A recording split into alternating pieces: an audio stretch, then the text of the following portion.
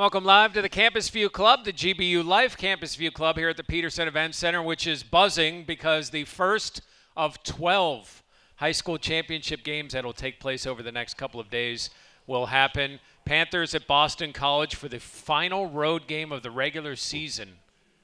5:30 pregame, 6 o'clock. I can't believe we're at that point already. Yeah, it's going fast. But this is the grind part of the year, and we need to be ready to grind it out. Do you get to kind of this point where are you through the grind and then you can kind of see, okay, like there's some stuff coming ahead, or? No, you're still in it. Still in it. I mean, you're still in it. You know, this time especially, you know, we have leap year, so we have an extra day of February. But just this time until you get to the postseason, you know, it's just – and it's a lot going on in our league right now, like right there in the middle. Everyone is kind of scrambling for position. But we need to play well. That's the biggest thing. You know, we've been pretty good on the road all year. We've lost the last two on the road. We need to get back to how we were a little bit earlier. You met with the guys earlier. What was the message to them going forward after Tuesday? Well, I just told them, I was really honest with them. Like, we had an unbelievable opportunity, and we blew it. And that's on us. I mean, it's not taking anything away from Clemson. They're a very good team, and they played well, but we played well. Like, we were ready, and we played really, really hard. We just have to be able to finish. You know, I showed them. So we missed 9 layups. 9. We missed 7 in the first half, and I stopped it after the 7th one. We were up 27-20. Bub goes in, gets by his guy. He has a wide-open left-handed layup, and we miss it. That was the 7th one. And I stopped it, and I said, if we make all of our layups up to this point, the score right now is 41-20. Game's over with because Clemson's not a team that plays from behind like that. And so we were ready to play. Like, we defended them well. We followed the game, but we did all of that stuff. We have to be able to finish, especially when you're playing against a really good team and a really good defensive team. When you get those opportunities, you have to capitalize. We didn't. We went into the half. I think we were up 4. We should have been up more. They made a run. I like how we responded. We made a run. We came back. We took the lead. And then we had some lapses defensively with game plan defense that we can't have, especially when you're playing against a really good team on the road, and they took advantage of it. It was 61-60. You know, we got called for a foul late. They made 2 free throws. We got a great look. Carrington missed a pull-up jump shot in the paint, and then they shot a 3 that hit every part of the thing and dropped in. And so, again, we put ourselves in a position where we had an opportunity, but we have to be able to finish, and that's on us. You like the resilience. I know you have all year. Do you feel good about the resilience of this? I do. I mean, I think seeing it, they saw it. We went over the defensive lapses that we had. They made us pay for it every time. That's what good teams do. And so it just shows that our focus, and we got to be dialed in and locked in. And this time of year, one of the things you have to beat is tired. Like, you have to be able to push through and fight through that, and so we have to get better in that area. One of the things that did happen today, came out this afternoon, are your opponents, your ACC opponents for next year. Home and away, North Carolina, Syracuse, and Louisville. The home games, Boston College, along with those 3. Boston College, Cal, Clemson, Georgia Tech, Miami, Stanford, which still is weird, and Virginia. The road games, Duke, of course, Florida State, NC State, Notre Dame, SMU, Virginia Tech, and Wake Forest. What are your impressions when you hear those? I know you're getting ready for BC, but just especially to have, like, Stanford coming here in Cal. Yeah, it's going to be different and weird, but just very, very different. Two completely different brands of basketball coming from the West Coast, and Cal and Stanford. SMU is a little bit similar to basketball on the East Coast, especially with the way Rob plays. Rob Lanier is the head coach at SMU, and they have a really good team this year, and he's a very good coach. But it's also exciting, just to have something new, to have something fresh. Stanford is one of the biggest brands in all of college athletics. And so to have them here, and, Cal is a great school and has a really good tradition. They're trying to build it back. Mark Madsen, I think, will do an unbelievable job there. So to have them here will be pretty cool. How many tickets has Jalen already asked for SMU? Exactly. Getting back to Texas, I'm sure he'll have a whole crew there. Finally, is there a recruiting advantage to that? I mean, you get just people to see, although with television, you can see any team you want. Yeah, I think, I'm hopeful that it can be. We had, when we played our last home game, who did we play? Virginia Tech. Yeah. We had Jason Matthews here. And it was really cool to have him at shoot around in the sun. And he's a West Coast guy, so maybe playing at Stanford and Cal can get us in some doors out there. Coming up, if the dictionary was audible and you looked up Pitt, there would be one voice that would tell you about the University of Pittsburgh. That voice had a major announcement today, and we're going to talk with Bill Hillgrove next on the Jeff Capel Show on the Pitt Panthers Radio Network. Welcome back to the GBU Live Campus View Club here at the University of Pittsburgh at the Peterson Events Center. The voice of the Panthers, Bill Hillgrove, joins us right now. And Bill announced this morning that he is retiring from the Steelers, but still full-time with the Panthers, which is good news for all of us, that Bill is going to continue as full-time voice of the Panthers. And, Bill, my first question to you is, aren't you going to miss those schedule releases when you try to figure out how to get from Winston-Salem to Seattle? Yeah, Jeff, I got a little tired of trying to emulate O.J. Simpson running through airports.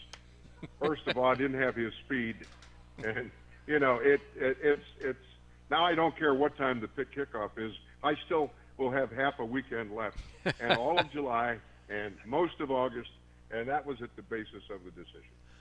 How blessed do you feel and being able to do all three sports? Oh, as a Pittsburgh kid who grew up rooting for these teams, it's everything. And so the passion comes naturally. And, it's a dream come true. I often would pinch myself saying, are you really in this position? Full-time announcer, play-by-play for the two big football entities in town and now the biggest basketball entity? Are you kidding me? But it's worked out really well. And I will tell you this, Jeff, those 30 years went very quickly. When did you know you wanted to do play-by-play, Bill? As a young kid growing up in Garfield, I could see the lights of Forbes Field, and I thought to myself, I'd love to be part of that someday, thinking that I had the ability to be a Major League Baseball player. Well, I found out at a very young age I wasn't the best player in my neighborhood. So, that career, forget about it. And so I was able to combine my passion for sports with a career that I found out at a young age I had ability on this side of the microphone. And it was a perfect blend. It couldn't have been better for me. Is it true you used to practice and you would work on it with your brother John? Like you guys would like think about or pretend to do games? My dad, I had a microphone that was wireless to a set of speakers, and my dad put WHIL. He put a very nice sign out on the bedroom door, and so I'd sit and watch kids in my backyard play, and I'd describe the action. So yes, it started at a very young age. Wow.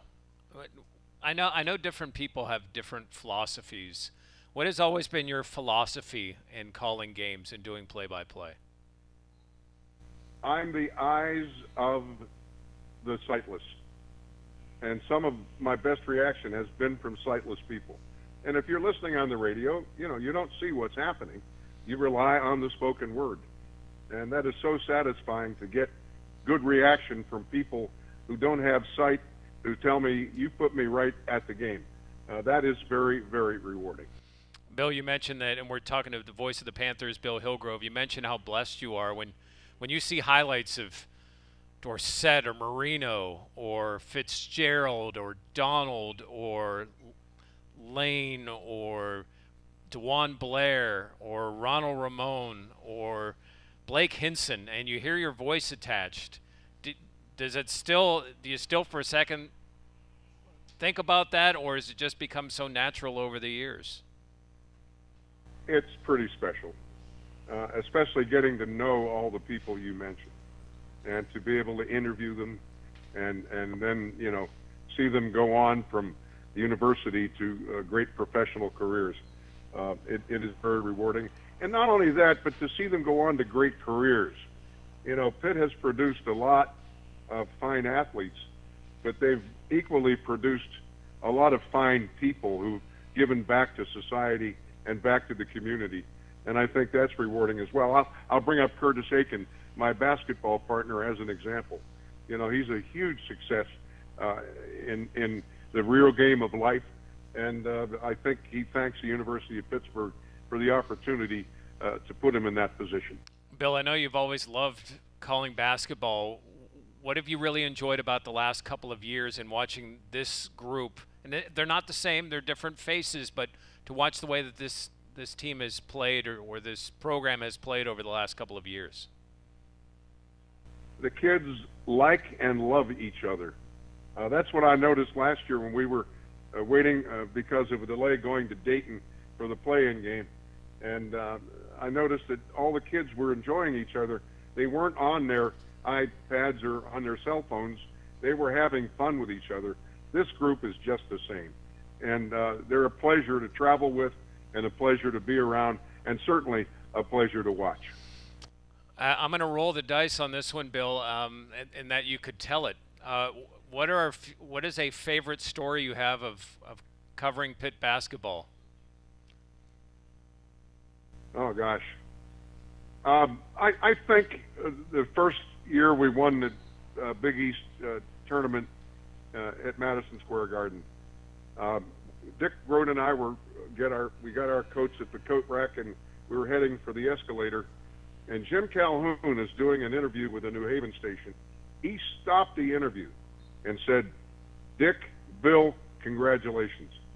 That showed a side to me of Jim Calhoun I never knew existed, but more importantly, the enormity of that. We won the Big East tournament, and then we were able to do it again, and Jeff has done a great job of bringing back the magic to the Peterson Event Center, and I think it's only going to get better. Well, Bill, congratulations on 30 terrific years of calling the Pittsburgh Steelers. We're glad you're still the voice of the Pitt Panthers, and we'll hear you on Saturday tip at 6 o'clock against Boston College. Thank you, Bill. Thank you, Jeff, and looking forward to it. Bill Hillgrove here on the Jeff Capel Show, and we continue. It is the start of WPIAL championships here at the Pete. One of Pitt's signees is playing tonight. We'll discuss as we continue here on the Jeff Capel Show on the Pitt Panthers Radio Network. We're at the Campus View Club, GBU Life Campus View Club. We were talking during the break, like I could listen to Bill read the internet to me. No question. No question. And the stories that he can tell on the air and the ones off the air, I'm sure even better. And, the beauty of Bill is it's about the kids. Absolutely. And the game. Yep. No question. He's an icon himself, but it's always about the moment, the players, the people that are participating, the fans, the experience. That's what makes him so special. The first of a dozen WPIAL championships happening in your building. What does that mean for the program to have people come and play championship games? Well, it's really, really cool. I mean, to be able to have these kids earn the right to get to play, in this beautiful arena. I'm grateful for everything that Heather and everyone has done here in my 6th year and the first 5 years to upgrade since, I got here, and to have them get a chance to come here and experience this and play and to have people, fans, and things like that. It takes me back to when I was growing up and I was in high school, and if you got a chance, to play at Duke or at Carolina or at NC State, those were the 3 AAU tournament, the Nationals, going to my senior year, we're at Wake Forest, we're at Lawrence Joel Coliseum, and so that was always a big deal to have a chance to do that, and I'm pretty sure these kids feel the same way. I- My daughter's playing it tomorrow. I know. I'm which is going to ask crazy. you about that a little bit later because I'm actually doing play-by-play for Oh, that wow. game. So the pressure will be on me. Hey, I wanted, before I ask you about Brandon, who's playing at 9 tonight, for a lot of us, our high school competitive, organized career ends there. But obviously it didn't for you. But how do you look back at those high school days? They were – so when I was in high school where I'm from, at that time, you didn't start high school to 10th grade. So it was 10th, 11th, and 12th. Those were 3 of the best years of my life. I mean, my teammates, what we were able to accomplish, we were really good all 3 years. I thought my junior year we were probably more talented than we were my senior year. We just ran into the semifinals. We ran into Jerry Stackhouse and his Kinston High School team. They beat us to go to the state championship, but then we won it the next year. And I just look back on, I was very fortunate. I had a great high school coach who was like a second dad to me. We had a really fun team. We were very unique back in the early 90s because we were all around the same height. There was one guy that was taller than me. He was our sixth man, but we were all around, 6'4", 6'5" to like 6 foot. We pressed the whole game. We shot threes. So we were like very different from most teams. And what made us really good, our starting center, our big guy, was like 6'2". Wow. But he was about 240 pounds, and he was a all-state free safety in football. At and he's 240? Yeah, and he went to Carolina. But he was the back of the press.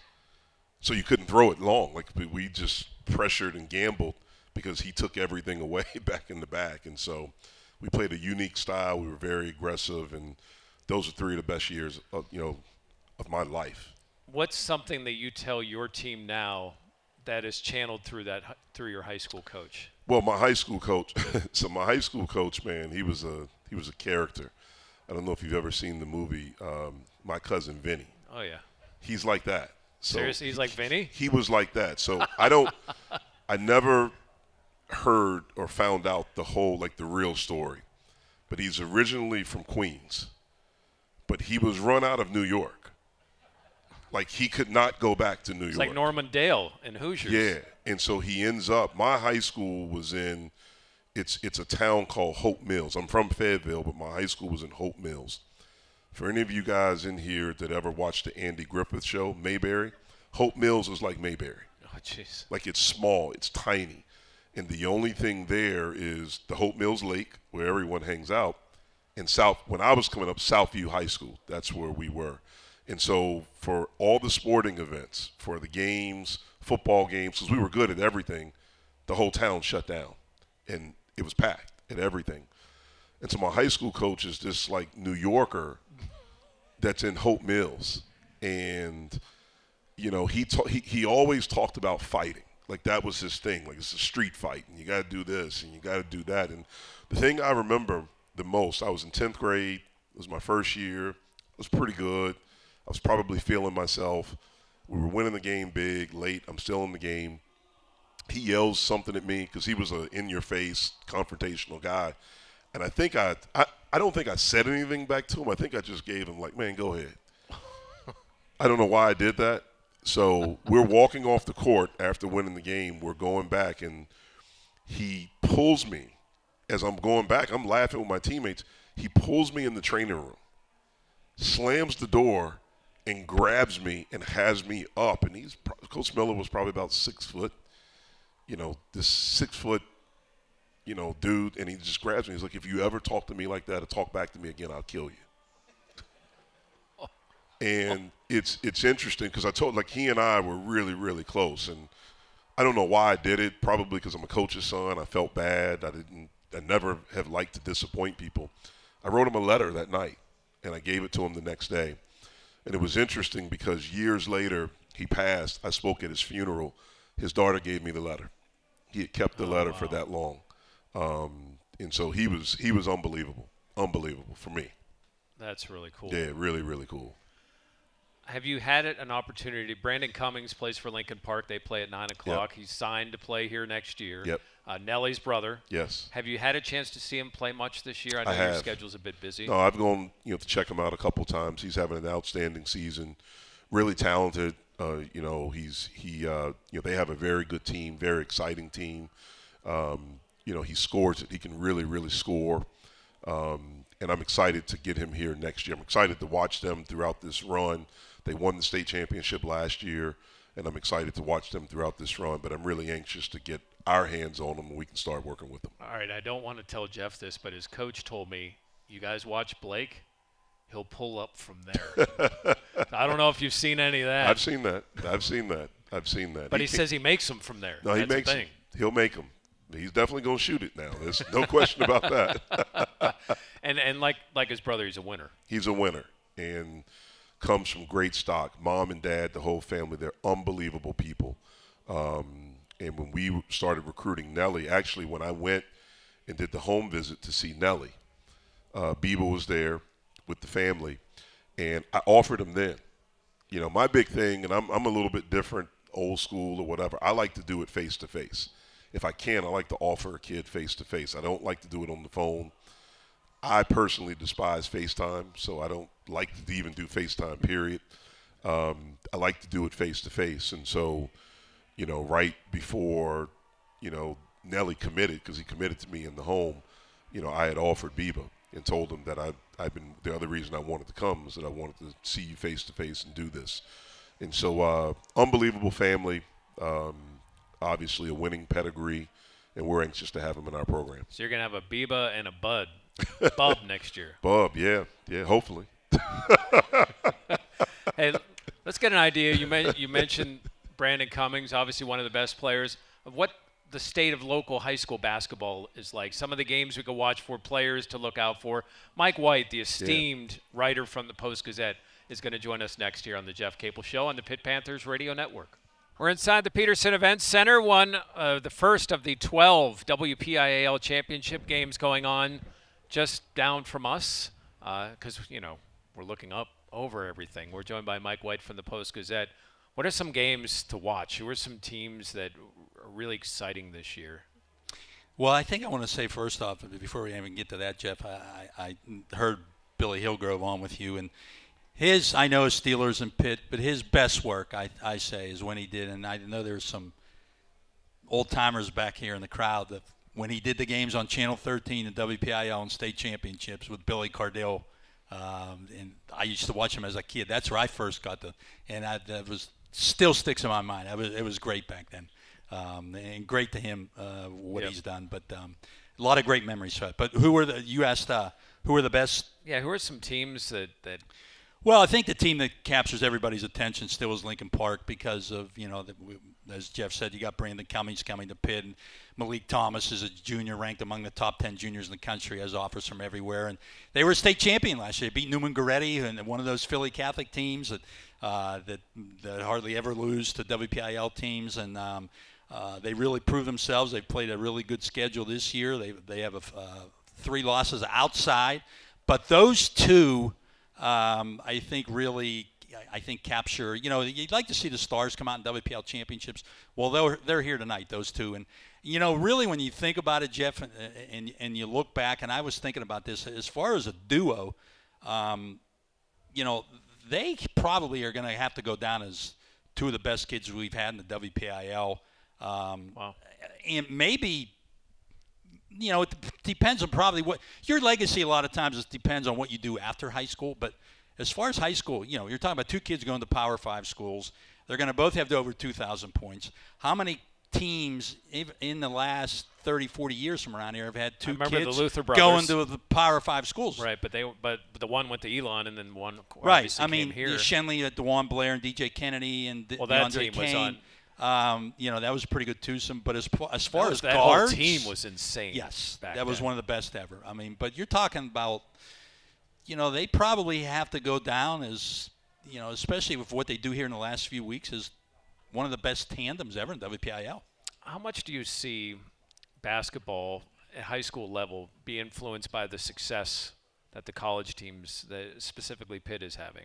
Like, do you see kids like get more into basketball? Maybe kids that are in between sports, they might focus more on basketball because of the excitement of what's going on. And obviously, that's something that could take some time to really kick in.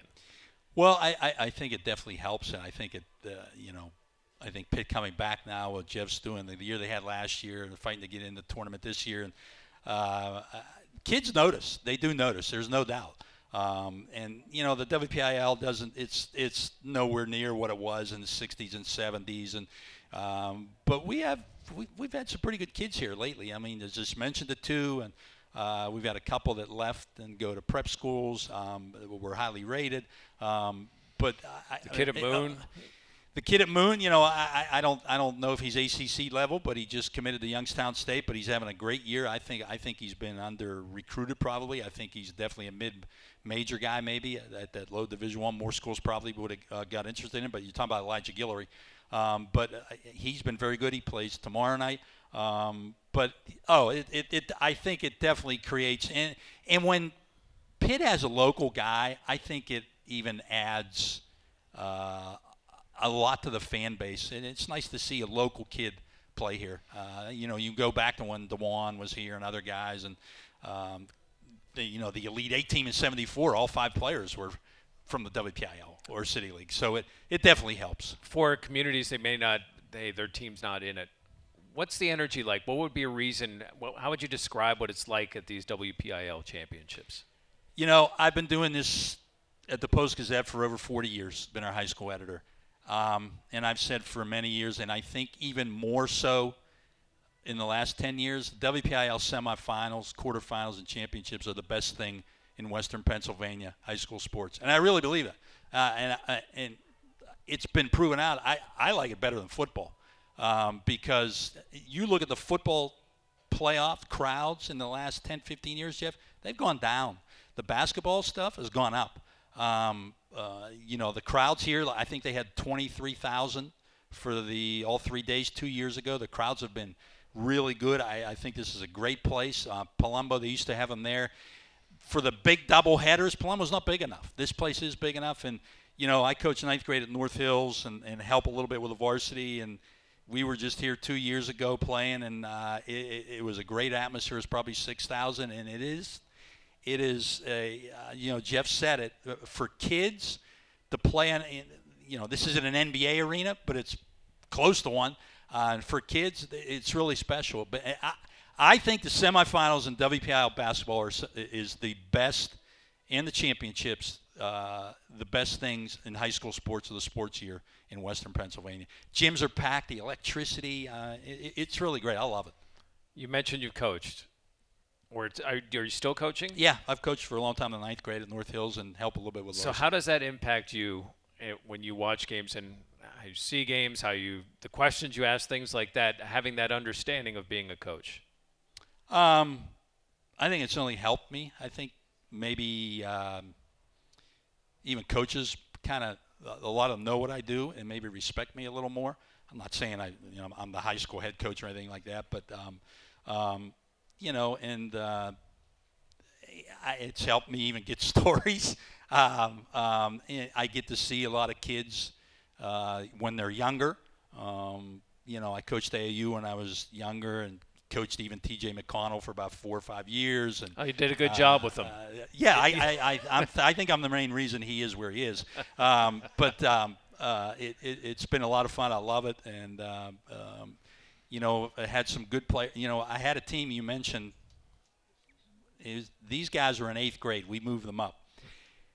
My 9th grade team that year, we had Malik Thomas and Royce Parham as 8th graders. We moved them up to play 9th grade. That was a pretty good team. You're a good coach that year, weren't you?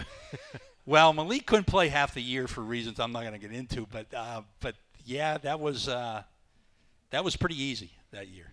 Well, Mike, I know you're going to be covering a Capel tomorrow. We're going to ask Jeff about what it's like to have your daughter play in a WPIL championship in your home gym as we continue. Thanks for joining us, Mike. I appreciate it. Thanks for having me, Jeff. Enjoyed it. Thank you. As we continue on the Jeff Capel Show on the Pitt Panthers Radio Network. Tomorrow on the court here at the Peterson Events Center, your daughter's going to be playing in a WPIL championship game. How will you watch that? I'll probably sit up in my office and watch it. You know, it's interesting. Our daughter, Cameron, she likes basketball. She doesn't love it, but she loves being on a team. And so she could actually be good, like really good, if she worked at it. But she just likes being on a team. And so it was really cool. I watched, they played last Saturday to get here. And they got beat in that game to come to the Pitt last year in the exact same game. And so I streamed it.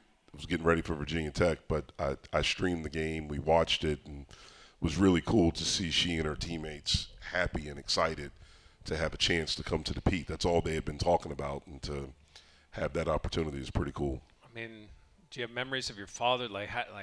How is it to watch your children play the game that you love? Yeah, I mean, you know, my dad was probably different from most parents.